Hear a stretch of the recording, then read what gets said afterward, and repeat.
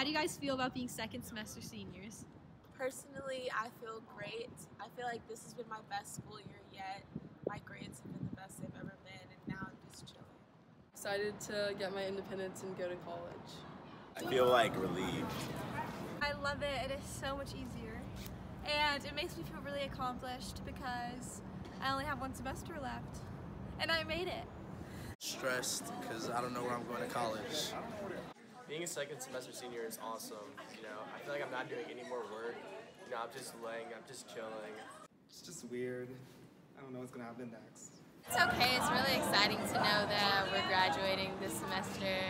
It's kind of nerve-wracking because we're going to college. I know at least for me, I'm kind of nervous. A lot of pressure has been off my shoulders because I got into college. I'm really happy because high school's almost over, and I'm really excited for college. So, dude, I love it.